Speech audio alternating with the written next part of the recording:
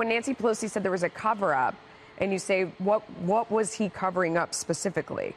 And I don't know that I've heard an answer to that. It doesn't matter for the left, because this is all a political narrative that has been contrived by Hillary Clinton and the DNC, that they paid for the Russia collusion narrative via the dossier, and they've been pushing this to try to delegitimize President Trump. There doesn't have to be a crime for them to continue this narrative. We saw that with Democrats saying there was collusion when there was never collusion to begin with, as told by Robert Mueller. But after watching the press conference yesterday, I don't know how to say it otherwise besides the fact that Robert Mueller is a hack.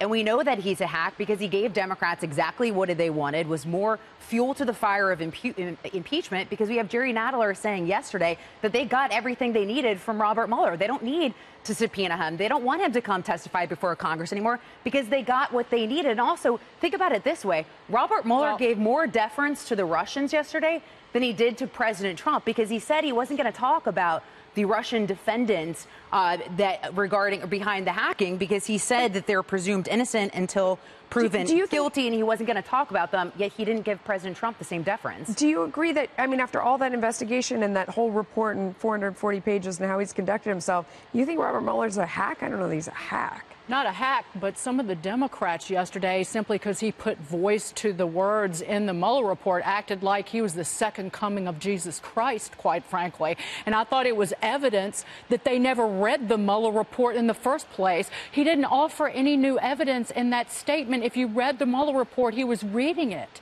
Essentially, he didn't say anything that was new, but all of a sudden, many of these Democrats are like, whoa, impeachment.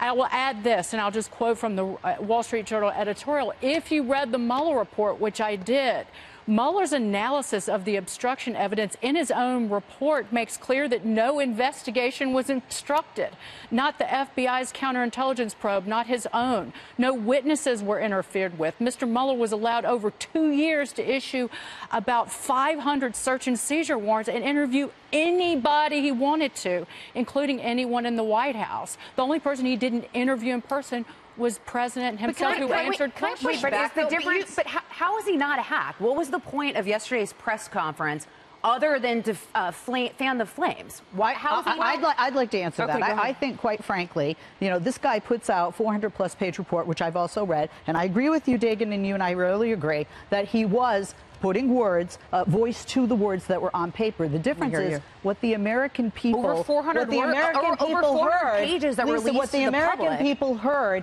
is Attorney General Barr saying something different. And I think what he was saying is, look, let me clarify. This is what I wrote in my report. This is what I've said. And by the way, I'm stepping down. And I don't feel that Democrats said, oh, now we can impeach. They've been talking. The Democrats in my party have been talking about impeachment for months.